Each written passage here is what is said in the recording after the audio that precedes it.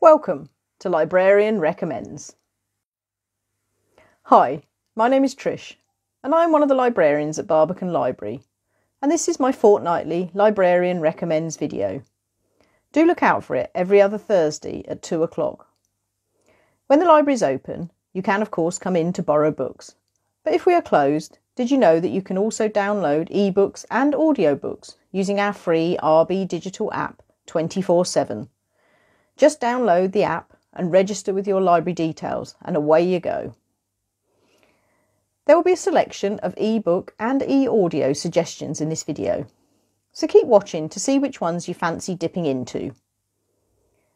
Today's are all about diverse lives, and as this suggests, there are a wide selection to choose from, with stories from all around the world. These first suggestions are all available as ebooks via RBdigital. First is Pachinko by Min Jin Lee. This is a deeply moving family saga set in Korea and Japan, following 4 generations of a Korean family, beginning in the early 1900s. It starts with Sunja, the daughter of a poor but well-respected family, whose unplanned pregnancy threatens to bring shame upon them. When she discovers that the baby's father already has a wife, she refuses to be his mistress, and instead finds unexpected salvation when a kind, sickly minister offers to marry her and bring her to Japan. Throughout the story, we see the consequences of this choice. We see the hardship and discrimination the characters face as Korean immigrants in a hostile country. But we also see the resilience and perseverance and strong bonds of love of this family as they deal with the things that life hands out to them. Min Jin Lee writes with graceful, candid, simple prose, and I was drawn into the lives of the characters as they came off the page, each with their deep emotions and complex motivations. Next up is There by Tommy Orange. This story charts the experience of 12 diverse Native Americans in Oakland. All are preparing to go to the big Oakland powwow, but for different reasons. One young boy wants to go to the powwow to dance. Others wish to reunite with family or to film Native Americans telling their stories. Some even plan to rob the powwow. Each short chapter is told from a different point of view. Each character carries their own distinct voice, and yet one by one their stories become interlinked. There are stories of violence, of the search for identity, of poverty and addiction and loss, of family and community. And Tommy Orange really shows the many facets of being Native American today. My next suggestion is All the Light We Cannot See by Anthony Doerr. This book was brilliant and incredibly hard to put down. It is more than a harrowing war story and more of a childhood disrupted and a coming-of-age story. Anthony Doerr tells 2 parallel stories set during World War II, of 2 children as they grow up in different places. In Nazi Germany, a bright, perceptive, sensitive orphan boy named Werner lives in a children's home. He has a deep love of science. His talent for fixing radios is noticed, and he finds himself in the Hitler Youth Academy. In Paris, there is intuitive, clever Marie-Laure, a blind girl living with her father. She has a deep love of reading. Her locksmith father constructs a detailed scale miniature model of their neighbourhood to help her visualise and memorise her surroundings. Each of their stories are poignant, especially when their paths eventually cross. I was captivated by the beautiful writing, fell in love with many of the characters, and was deeply moved by the glimpses of how people touched others' lives during the mess of war. My final suggestion is Dementia from the Inside by Dr. Jennifer Butte. This is an insightful, informative and inspirational autobiography. Jennifer Butte was a highly qualified senior doctor whose clients included those with dementia. She then noticed symptoms in herself and was finally diagnosed with young onset dementia. The observant medical professional in her shines through as she discusses dementia, sharing her personal experience and other case studies. This is an easy, short read. Dr. Butte writes in a caring, pastoral way, as if she's speaking to you. She includes practical advice and challenges how people view dementia. Dr. Butte also writes as a Christian, of coming to grips with her dementia and how this relates to her faith. The next suggestions are all available as e-audiobooks.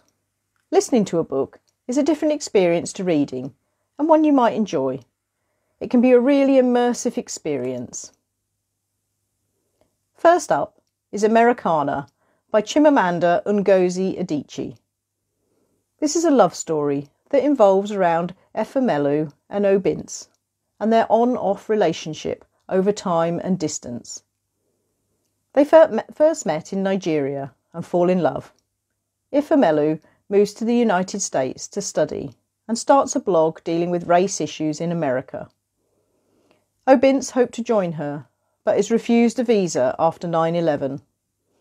He moves to London instead and ends up becoming an illegal immigrant. Over a decade later, they reunite in Nigeria.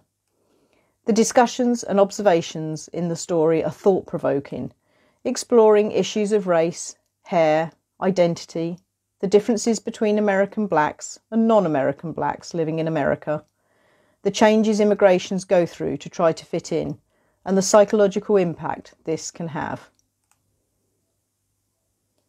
How about A Suitable Boy by Vikram Seth?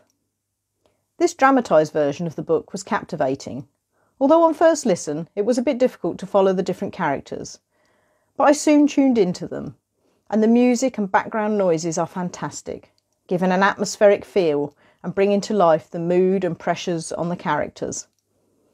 The story immerses you into the diverse, multifaceted culture and history of India in the early 1950s, taking you into the world of 4 large extended families and an array of supporting characters from various sections of society. And at the centre of it all is Lata and her mother, who is trying to find a suitable boy for Lata to marry. Next up is Around the World in 80 Days by Jules Verne. This is a fast-paced, light-hearted adventure set in the 19th century.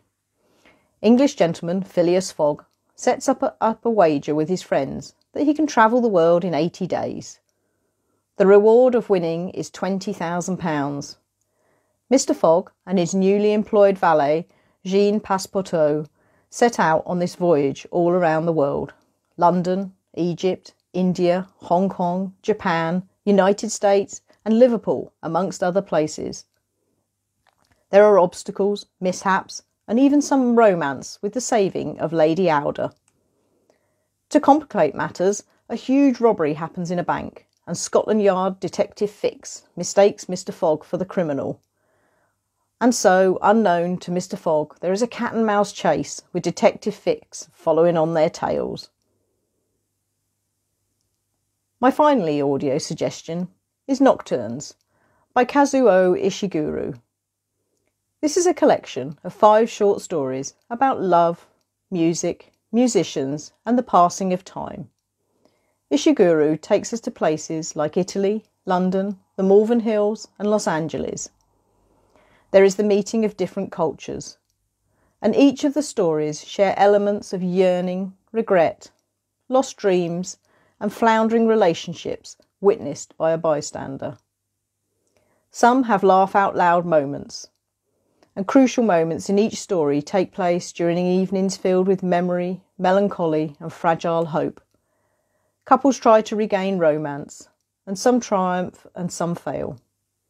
Music is integral to these stories, triggering memories and feelings often forgotten, and also providing a way of connecting people. It's certainly an interesting read. I do hope these suggestions give you inspiration for your next read. And don't forget, if these titles I have suggested are unavailable when you look, you can search by genre and availability or browse in the RBdigital app. Do use the comments section below to add your own thoughts on these books, or add suggestions of books about diverse lives you think our customers might enjoy. And if we don't already have them available in our RBdigital collection, we will see if we can add them. And please do like this video if you have enjoyed it and share it with your friends. Your support and feedback is invaluable to us. If you need help using the app, please take a look at our user guide video, which you can find under videos on this Facebook page, or go to our YouTube channel using the link above. Before I go, I would like to thank my colleague Wing for her invaluable help putting these recommendations together. Happy reading or listening, and see you soon. Bye!